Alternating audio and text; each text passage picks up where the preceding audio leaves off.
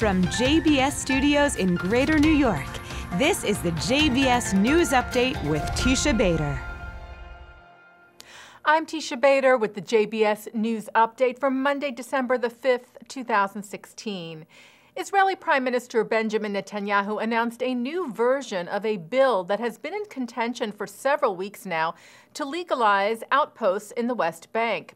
The proposed regulation bill relates to such outposts built on privately owned Palestinian land, like the outpost of Ammona, which Israel's High Court ruled needs to be dismantled and its residents relocated. The compromise reached in Netanyahu's coalition on the new version of the bill does not allow for Ammona to remain and would entail the residents to relocate, but would allow them to stay in the same general area.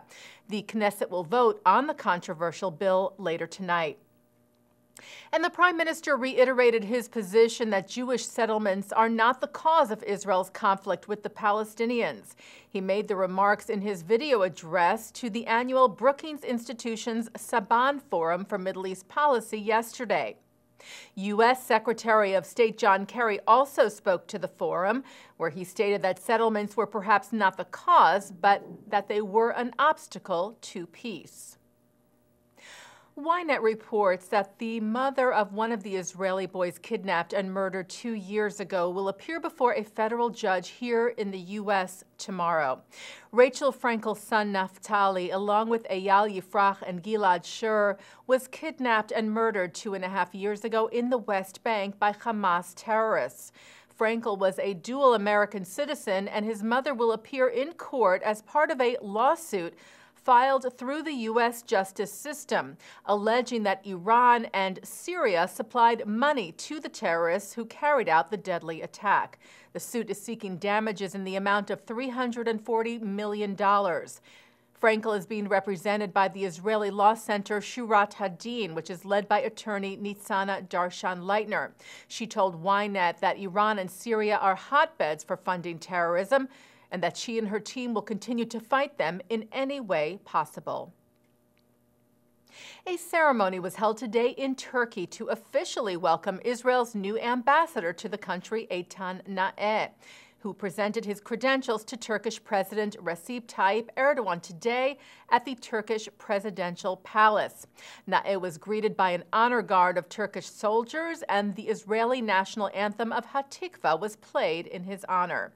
As we have been reporting to you, Naeh's appointment and arrival in Turkey is seen as one of the final steps in Israeli-Turkish reconciliation, after the ties between the two countries were almost severed following the Mavi Marmara incident of 2010, when Israeli commandos boarded a Turkish vessel trying to break Israel's blockade of Gaza. The commandos were then attacked by the armed protesters on board, and in the clashes that ensued, 9 Turkish citizens were killed and several Israeli troops were injured. And ties between Israel and a number of African nations are getting a boost. 7 foreign ministers and several other top officials from 13 Western African countries are in Israel this week to attend an agricultural conference entitled Enhancing Sustainable Agricultural Productivity in Arid and Semi-Arid Regions. The 3-day conference, which began today, is organized by Israel's Agency for International Development Cooperation and the Economic Community of Western African States. Israel's foreign ministry said that relations were warming between Israel and West Africa, and that the gathering, quote, constitutes fertile ground for the further development of relations both on political and economic levels. Foreign ministers in attendance included those of Nigeria, Togo, Liberia, Guinea, Cape Verde, Gambia, and Sierra Leone. U.S. President Barack Obama has extended an invitation to the children and grandchildren of the late Prime Minister, Foreign Minister, and President of Israel, Shimon Peres, to attend his final Hanukkah celebration in the White House. Peres' son Chemi and Mika Almog, Peres' granddaughter, will be among the candlelighters at the annual event next week. They will bring with them a menorah that has been passed down in the Peres family since the Holocaust. The White House Hanukkah event is taking place next week because of the proximity of Hanukkah to Christmas this year. And taking a look now at our programming for tonight on JBS from Monday, December the 5th.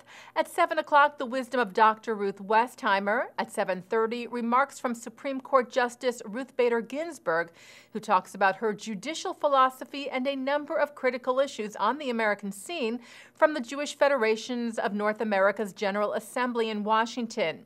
And then at 8, also from the GA, Editor-in-Chief of Haaretz, Aluf Ben, discusses the impact of the election of Donald Trump for Israel, U.S.-Israel relations, and for the American Jewish community. And at 9 o'clock, Mark Golub sits down with Israel National Radio's Yishai Fleischer on L'chaim, followed at 10 with a discussion from French intellectual Bernard-Henri Lévy, who talks about events in Europe and their effects on European Jewry and citizens around the world, with NYU professor Thane Rosenbaum at the 92nd Street Y. And coming up right after this newscast tonight at 6:30, Mark Golub speaks with Dr. Ruth Behar, who is professor of anthropology at the University of Michigan.